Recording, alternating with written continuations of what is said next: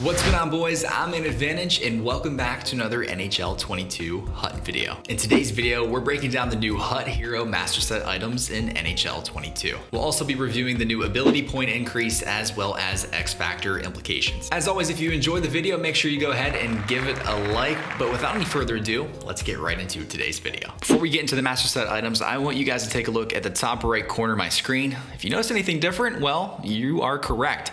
Rather than 35 AP points, you now have 40 available. So before you play any games, make sure you go ahead and adjust these in here. If you have any questions, don't worry. I'll have a timely video out tomorrow morning, so make sure you go ahead and subscribe and click notifications so you will see that on which one of these to activate. You get a little teaser here, but I will be going over all the zone and superstar abilities and how to build this out for your team. So something to keep note of. Want to make sure you guys were aware of that before you dove into any HUT games this weekend. And if you're like me, I'm happy to see that this was finally raised. In order to attain any of these Master Set items, again, you're going to get the 86 overall player to start. You're going to need 7 of these 16-bit hero collectibles. You do have another option here where you can do one of 2. However, I would probably err on the side of caution for that. You probably, knowing my luck, at least I would get Hintz and I would get Grubauer. So yeah, I wouldn't mind making Brandstrom or Kaprizov, but yeah, just be careful. And if you really want to make sure that you're getting the player you want and only making one of these cards, I would probably just throw in the 7 collectibles on one of these sets instead. Guys, don't be concerned. I already did the math for you on all of these sets. So I'm going to put it up on the screen right now and we're going to go over it very briefly. So for any gold player, you're going to need 15 players total. It's going to be about 800 each on the market right now, which is going to be about 12,000 coins. And you only get one collectible. So it's gonna be 12,000 per collectible for this one. So I'd probably skip that set. The next one is going to be 80 plus overall players. These are going for about 1,200 each right now on the market, which is going to run you 12,000 coins total. And you only get one collectible again. So it's going to be 12,000 per collectible, the same as the first set. Your next option, 81 plus overall players, that is going to be 1,250 coins each, give or take, right on the market right now. You only need 8 of them. So that's going to be 10,000 coins total and 10,000 coins per collectible. So that's going to be your best bet so far, but wait, there's more. Up next, 82 plus overall players. You only need 7 of them in this set. They're going for about 1,300 coins each, which is 9,100 total coins, or 9,100 coins per collectible. Again, we're starting to get a little bit lower on our per collectible reward. Up next is the 83 plus overall set. You're going to need 3 of those players, much like the last set that we saw in the 22 under 22. It's going to be 5,500 coins each, or 16,500 total. And that's going to be 8,250 coins per collectible, being that you're getting 2 here. So our best one so far. But wait, hang on, boys, we're still going. Up next is the 84 plus overall set. These are going for about 7,000 coins right now for 14,000 total coins. And again, you get 2 of these, so it's gonna be 7,000 per collectible. So that is your best bet so far. And this one right here is your best bet. So you're going to get 3 HUT Hero collectibles. Right now, the 85s are going for about 9,000 coins each, which is going to be 18,000 total coins for this, which if you divide that up is going to be 6,000 coins per collectible. So this is the set that I would do if I was you. I wouldn't buy anything over 10,000 coins in this, but 9,000 is going to be your best bet. And then lastly, you have 186 plus overall player for 3 of these collectibles. Right now, the 86s are going for about 23,000 coins. And if you divide that by 3, that's 7,600 per collectible. So these are the 3 that I would focus on, is the 84 overall plus, the 85 overall plus, as well as the 86 plus overall. Keep in mind though, if you do have some untradables that can help you out with any of these sets, that's obviously going to change the total cost. Our first Master Set item is Kirill Kaprizov. At 86 overall, these are going to start off and look very similar to the last set that we had in the 22 under 22 players. It's going to require 5 16-bit collectibles, just like it did last time.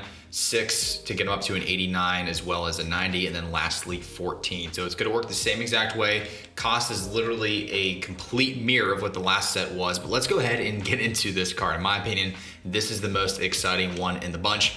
He has Spark, which is actually not a bad one to throw on if you can activate it. However, not many people can. You can also put on Gladiator as well as Protector, Light the Lamp, or Well-Rounded. And his last synergy that is non-changeable is Bombarded. Let's look at this card. 92 Excel, 92 Speed, wrist shot power. His shot's unbelievable. Slapshot accuracy is a 91. Wrist shot power is a 95. Its wrist shot accuracy is a 96. Hands are 96 across the board except for his deking. This is actually a really solid card. At 5'10", he's a little bit small, but at 201 and balance at 93, especially if you activate Gladiator, he's gonna be pretty hard to take off the puck. I do like the superstar ability of puck on a string. Elite edges, you may be able to touch. Also wheels, I do like wheels as a superstar ability at only 5 ability points. And then next up, he does have Third Eye as his zone ability. So this is the best in the bunch in my opinion. Another card that I'm considering here is Eric Brandstrom. A 5'10", 181-pound left-handed shot. He does have Spark, Booming Shot, and Gladiator, as well as Applesauce, Well-Rounded, and Bombarded. And the synergy that you cannot change on him is going to be Protector. What sticks out to me first off is, especially if you activate Spark, which will increase the acceleration, his accel jumps up to a 96. So 96 acceleration and 94 speed. He's gonna be lightning quick back there. And to complement his speed, he does have 92 checking and 95 strength. Hands are also pretty immaculate and shot is pretty decent. As far as superstar abilities go, I like the fact that he does have Shutdown for only 1 ability point. That's one of the best ones you can throw on, and especially for only 1 ability point, it's not a bad deal. He also has In Reverse, which in my opinion is one of the best zone abilities as well for defensemen. Overall, if you're looking for a defenseman, at least so far, he is the only option, but he's also not a bad one. Up next, we have Hintz at 6'3", 220. He does have buzzing, so if you did potentially create a number of those 22 under 22 players in the last event, a lot of those cards had buzzing on them. So keep that in mind if you're looking to build out this card.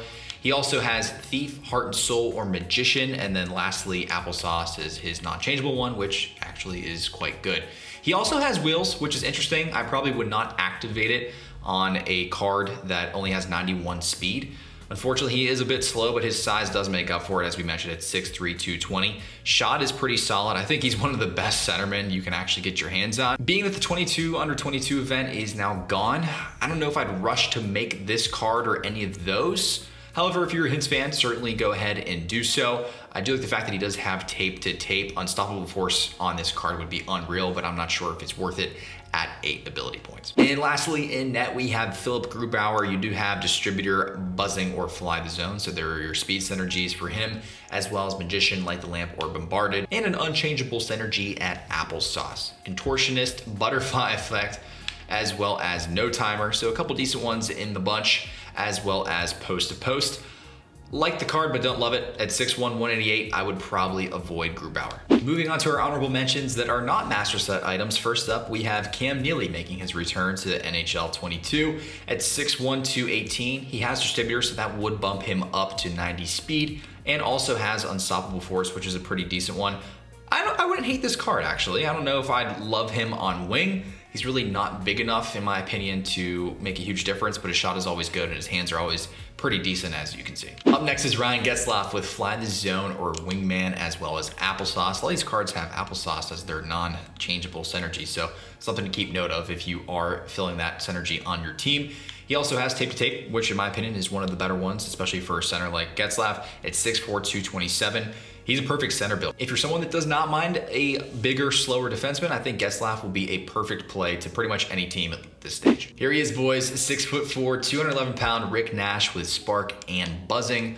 I wish they gave him a little bit higher speed. At 86 speed, it might be a little tough to use on the wing. You might be able to throw him at center, but his faceoffs are 65, so maybe not. However, I think big rig with him, again, that's his perfect play style, how I always used to envision Rick Nash when he was out there. So in my opinion, he could be a pretty good pickup, especially if you're a Rick Nash fan like I am. I may hunt down this card.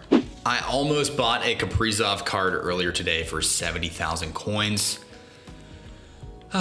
Let's just say, boys, I should have done it. He's going for around 300,000 coins right now, so you would have made yourself a pretty penny. But something to keep in mind here, let's take a look at this card. So first off, it's unreal. You can get him up to a 92 overall. Currently, he was previously at, I believe, an 87 or an 88. So if we go up from here, about 50,000 each or 2 power collectibles, then it gets up to 60,000, 65, 70, 75,000. But this card is one of the best cards in the game right now. Reason for it? Well, look over here. He has Buzzing, Distributor, and Workhorse. So if you were to activate this one, he does have Distributor at tier, looks like, what tier is that? Tier 13. So he would be +2 speed. I know it's only gonna be +1 here because I can only activate Buzzing.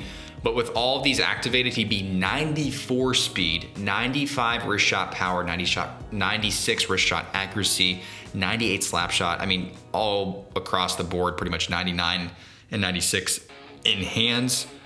Yeah, he has wheels. I mean, this card is nasty. So this is probably one of the best X Factors you can acquire right now. If you have him, well, congratulations. That's it for me today, guys. If you enjoyed today's video, make sure you go ahead and give it a like. And if you love NHL 22 content, I would love to have you stick around here with me. Make sure you go ahead and click subscribe. Again, I'm Man Advantage, and I will see you guys next time.